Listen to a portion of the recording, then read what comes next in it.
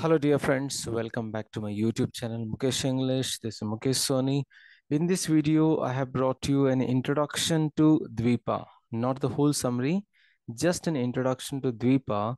Dweepa, a famous Kannada novel written by the famous Kannada writer Na D'Souza.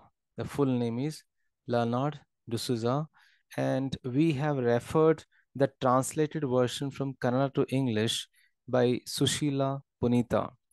So just we are going to have a limelight of this novel in this video. So there's a village. Before that, let's know about the author. The author is here, Na D'Souza, and the story revolves around the lives of the people who are residing in Hosamanahalli region and the approaching threat of displacement, dislocation of the people due to the construction of a dam. So there's a village named Hosamanahalli, and one side of the village there's a Sharavati river, and the other side Sita Parvat. It's a hillock. It's not a mountain. The back of this Parvat is very rich with a lot of forest land. Its head is quite bald. So during the times of the Ramayana, Rama, Sita, and Lakshmana, they had crossed the Sharavati river and they rested in a cave on the top of this hill. So now the sprawled at its root. So at the root of this Parvat, we find there are five families, three areca plantations and three rice fields.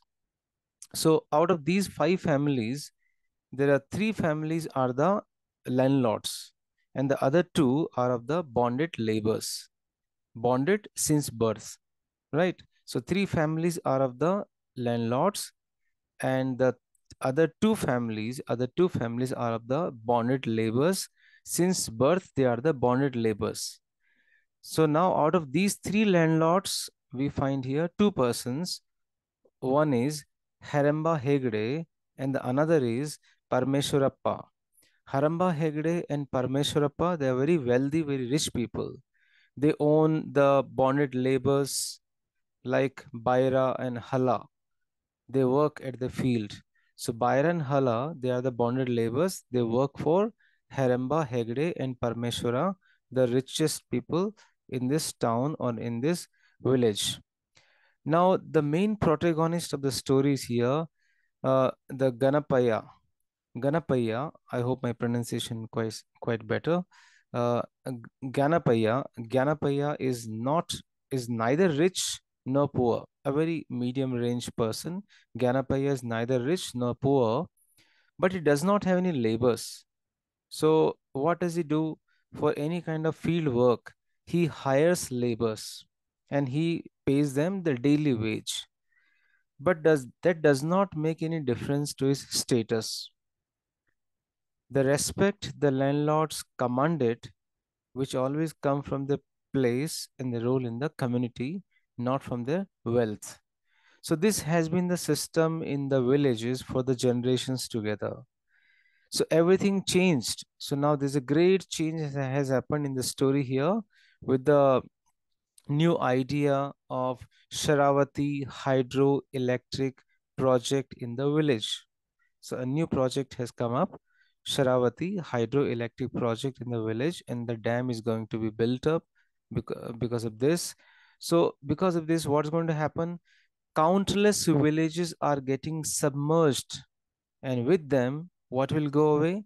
The lifestyle, the values that has sustained all the communities in this Malnad region, in this Malnad area.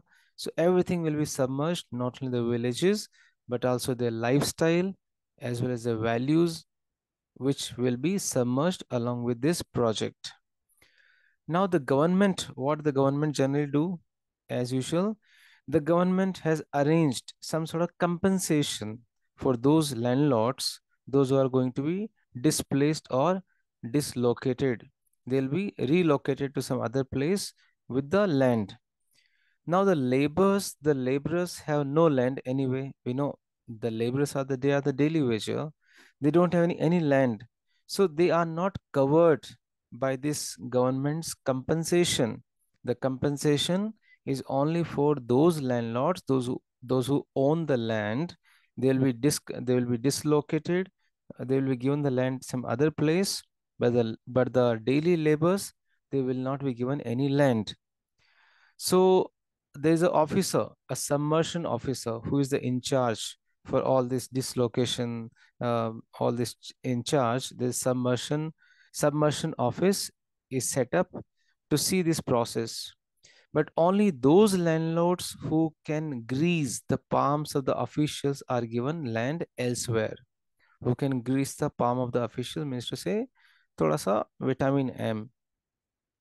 So Ganapaya is not a wealthy person who cannot bribe, though he has his own land, but he does not have the laborers. He just hires laborers. But he's not so wealthy, so he cannot bribe. So what happens? His application is lost. And but finally, he takes up a decision.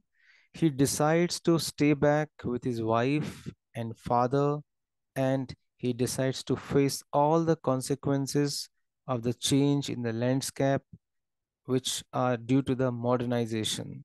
He thinks that whatever will happen, I'll stay here. So he does not decide to go because he does not get any land by the submersion office, by the government. So when the river does rise, when the level of the water of the river rises, and it submerges the land Lingana, around the Linganmakki Dam, it spares Ganapaya's house. Look at the fortune here. Nothing happens to Ganapaya's house. Now Shravati does not drown him but people did. So he is judged by an alien urban yardstick and found wanting.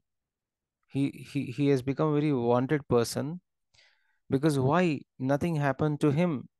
So as money becomes the new criteria for respect, he feels degraded by his own community and his wife in losing his self-worth as a person. So Ganapaya loses everything else. So the complete story in detail we shall watch in the next video. So kindly stay in tuned with Mukesh English, my YouTube channel. Please wait for some time. I'll be uploading the interesting Dweepa in detail. Thank you so much for watching.